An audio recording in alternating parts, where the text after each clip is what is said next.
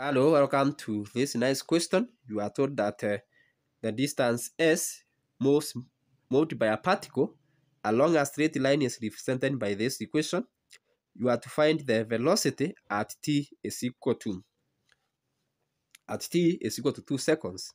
So velocity is given by differentiating displacement with respect to time.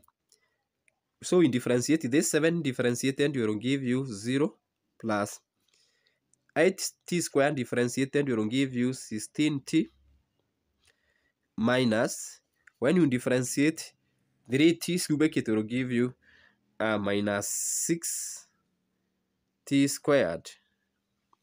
So this is the velocity now of the equation after differentiating this one. We differentiate it term-wise because this is a polynomial. So when you have a polynomial and you are going to differentiate it, you differentiate it term-wise. Fact number 2 is that when we differentiate displacement with respect to time, that gives us velocity. Velocity is defined as the rate of change of displacement per unit time. So the rate of change of displacement per unit time gives you velocity. So I have differentiated this term here term-wise.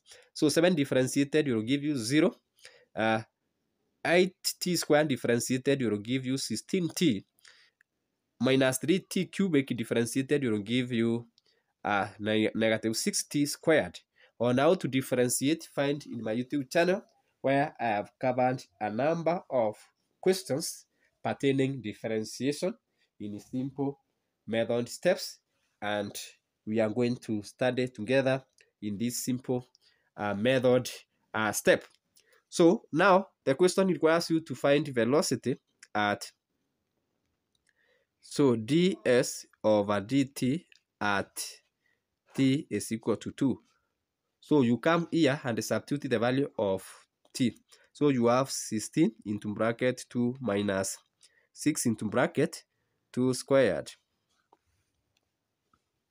So velocity is equal to 16 times 2 will give you that 2 minus 2 squared is 4. 6 times 4 will give you 24, which is equal to, so that 2 minus 24 will give you 8 meters per second. So that is the velocity at t is equal to 2 squared. In the case, so all what you need to do it is to differentiate this equation with respect to time. And when you differentiate a constant, the value will be 0. You differentiate 8, which will give you 16. You differentiate this one, which will give you negative 6t squared by power rule.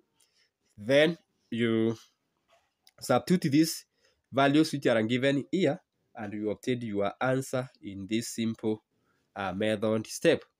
In case you are going to get the acceleration, note that a will be given by derivative of v with respect to time, because the acceleration is the rate of change of velocity with respect to time. Although the question didn't require you to do so, but maybe next time that is what you will be asked to do.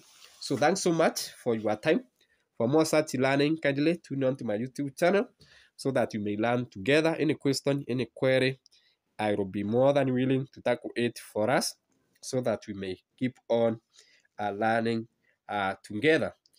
Thanks so much. If you have not yet subscribed to the channel, kindly consider to do so that we may continue learning together. Bye bye. See you in the next presentation as we keep on learning.